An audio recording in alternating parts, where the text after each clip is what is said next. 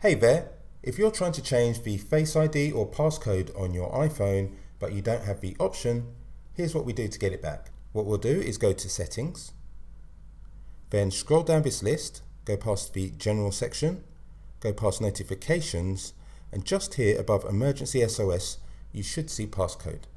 However, it not being here means we need to go into Screen Time. In Screen Time, scroll down and you'll see Content and Privacy Restrictions. Select this, and from here we scroll down, and just here we have Allow changes to passcode and Face ID. It says Don't Allow. We select it, select Allow, and now we'll back up to the main Settings menu. Just have a look here, Emergency SOS. We have Face ID and passcode.